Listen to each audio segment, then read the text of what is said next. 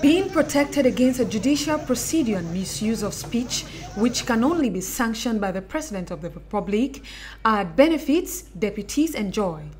A parliamentarian's immunity is restricted within a certain sphere of influence, as Dr. Ambroise Somba explains. She didn't study her environment and was not humble because the governor had placed an order which had to be followed. As a parliamentarian, she's called to be of exemplary behavior, meaning she's the first to be of modest behavior in respecting the orders of an administrator, but she chose to disrespect all uniform officers present.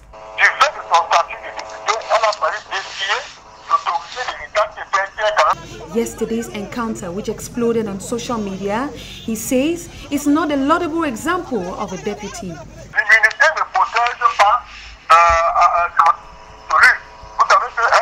Immunity, however, does not protect vandalism, especially if they are in their area of control.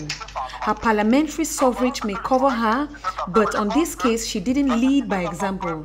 That is to say, a model for her change in the society. But this is a sad behavior.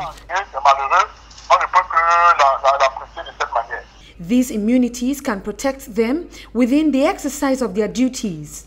Yesterday's clash between the Cameroonian Party for National Reconciliation's parliamentarian Nourane in its French acronym PCRN has raised eyebrows as to who surpasses the law.